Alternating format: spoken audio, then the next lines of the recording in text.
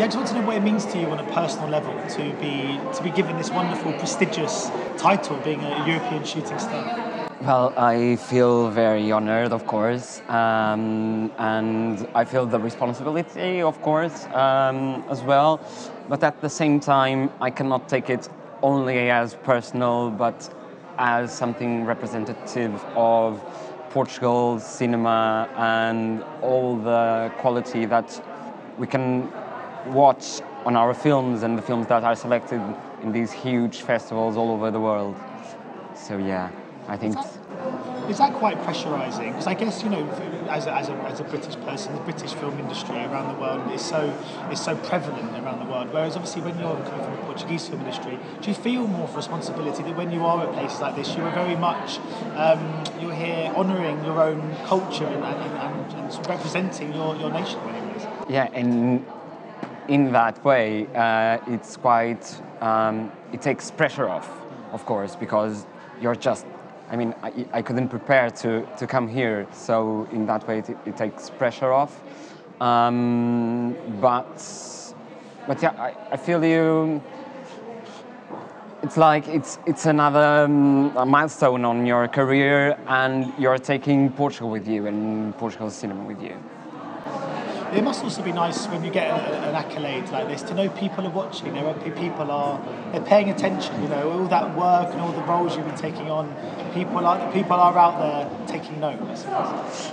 Yes, I think so. It's always a validation from your work, but as I will not take as only my own work because I was selected by the films I made. So it's a collaborative work. At the end of the day, but it feels great. Because often if you win an award or win an accolade, it's something that goes on the mantelpiece. You know, it's something you can put in your house and be very proud of. But with the Shooting Stars, it's as much an opportunity as it is just a celebration. Are you looking at how's it been on that front in terms of meeting casting directors and that? Is that something that's quite an important part of this journey?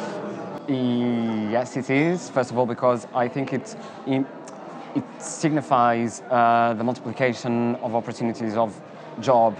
So that for me is incredible, and it's all these activities.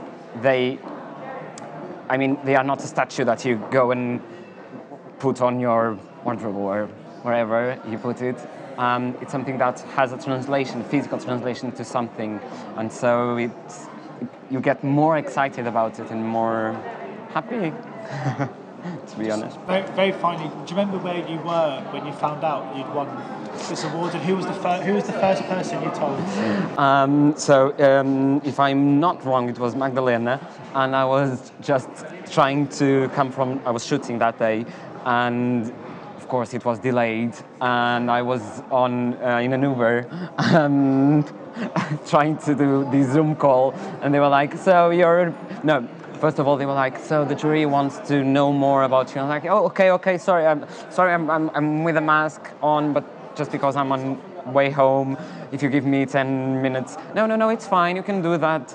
And all of a sudden, yeah, because you were chosen as a shooting star, and I was like, no way. Like, in the middle of the Uber driver was just like looking at me, and I was, I'm speechless. I cannot.